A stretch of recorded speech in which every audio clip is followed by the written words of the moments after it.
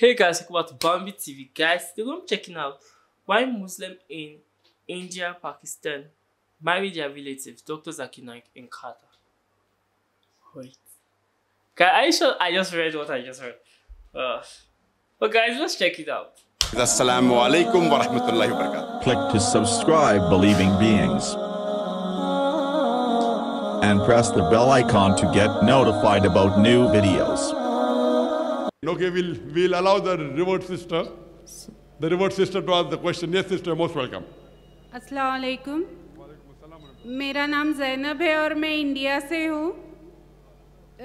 मैं रिवर्ट होके 7 साल हो गया है।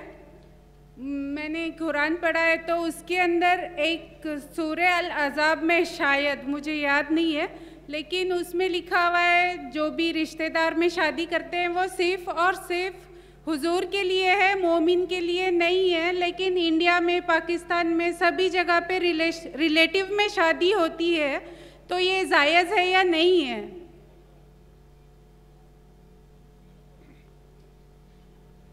The sister asked the question, she's quoting a verse of the Quran of Surah Azab chapter 33, that for the Prophet he can marry among the relatives and for the others they cannot.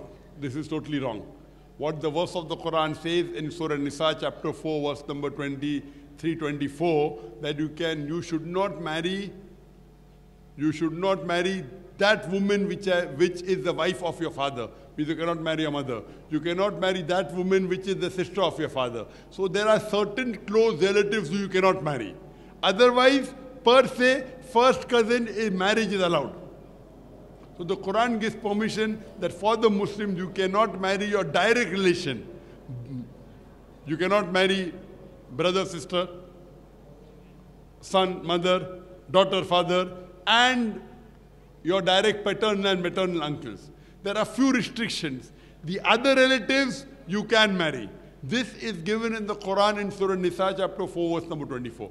For the Prophet, there is another exception, that from this time now onwards, you cannot exchange any woman from the woman that you have, because the Prophet had more than 4 wives. Once the revelation came that maximum you can give 4 wives, for the Prophet there was an exception.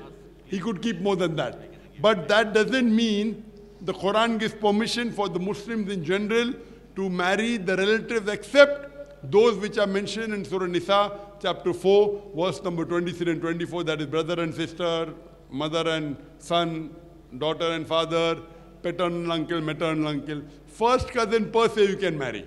Hope that answers the question. नहीं, मैंने मतलब सूरह अल अज़ाब शायद यासीन से पहले वाला सूरा है और 49 से 50 की आयत है, उसमें तफसीर में पूरा लिखा हुआ है। क्या लिखा हुआ है?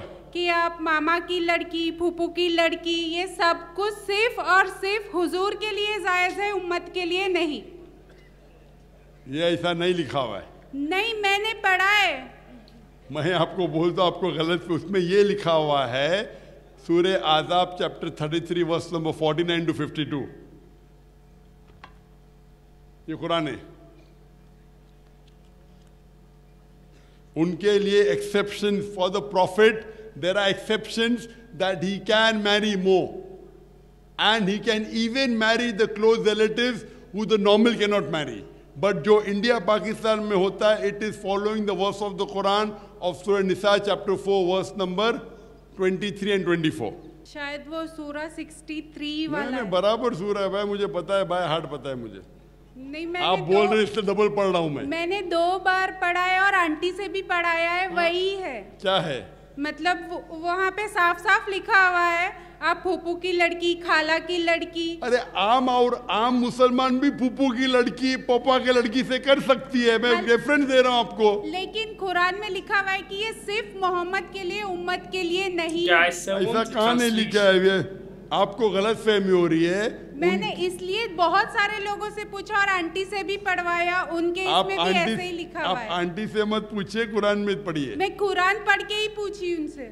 कुरान के अंदर वो बिल्कुल जो लिखा, फूफी की लड़की से शादी कर सकते लिखा है, वो आम मुसलमान के लिए भी है। आप जो कि God has given you spoils of one, daughters of your uncle on the father's side and daughters on the aunt's side. सूरा अल अज़ाब की 49 से 50 वाली आयत पता है मुझे।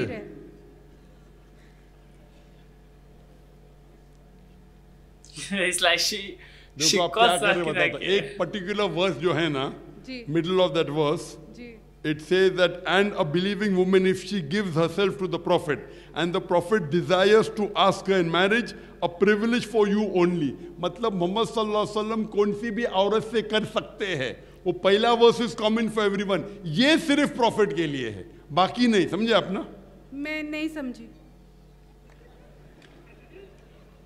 I नहीं, can only say it in English क्योंकि इंग्लिश ट्रांसलेशन है समझे आप इंग्लिश समझ में आता है आपको थोड़ा थोड़ा थोड़ा थोड़ा तो इसके अंदर ये लिखा हुआ है कि and the daughters of your uncle on the mother's side who migrated with you and a believing woman if she gives herself to the prophet and the prophet desires to ask her in marriage a privilege for you only